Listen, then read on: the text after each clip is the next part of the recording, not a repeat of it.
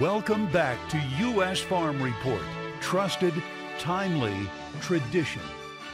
Well, beef is critically important to not just the University of Nebraska, but also the entire state.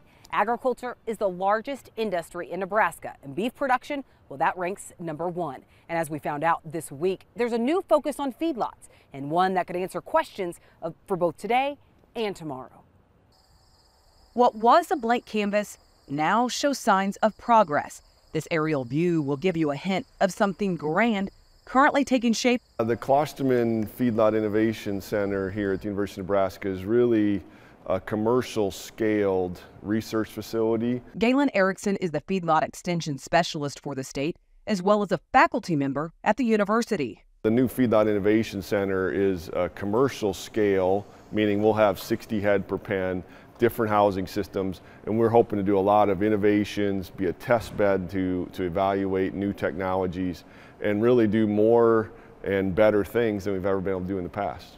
The $7.4 million project should be finished in early 2024, propelling the University of Nebraska's focus on research, teaching, and extension into the future of feedlot production. The Klosterman Feedlot Innovation Center is unique because we have multiple housing systems, so we'll actually be able to evaluate 4 different ways, facility types, if you will, for feedlot cattle. That allows us to evaluate not just traditional measures that we do, such as how much do cattle gain, what's their feed conversions, what are the impacts on carcass traits. Those are traditional measures we'll do in all experiments.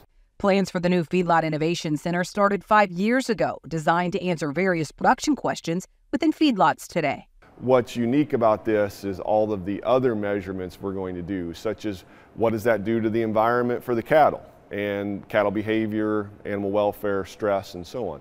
What does that do for animal health outcomes, such as lameness, BRD, etc.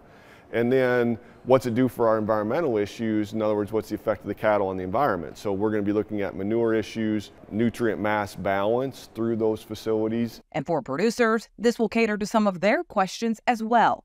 A lot of interest and been a lot of support from producers on seeing this facility come to fruition. A lot of excitement about the evaluation of different housing systems, including some of the roller compacted concrete that we'll have surfaced on some outdoor pens. Erickson says it's exciting to see the project come to fruition, especially considering it will also be an extension of the classroom. Most importantly, we will have a student experience opportunity. So if you're an undergraduate student, and more of them have interest in beef production, but with less and less beef production experience.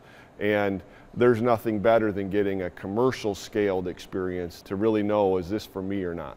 As students get the chance to be on the cutting edge of technology, they'll then be able to take that into their careers. But this facility could also untap other recipes for success. The other thing is there's certain things that we're doing today, such as trying to solve some of our environmental challenges, looking at precision technologies to make better and more informed decisions by producers, and a host of other things that really have to be done at scale. I think the work that we do in nutrition and management and other disciplines with our current facility is phenomenal.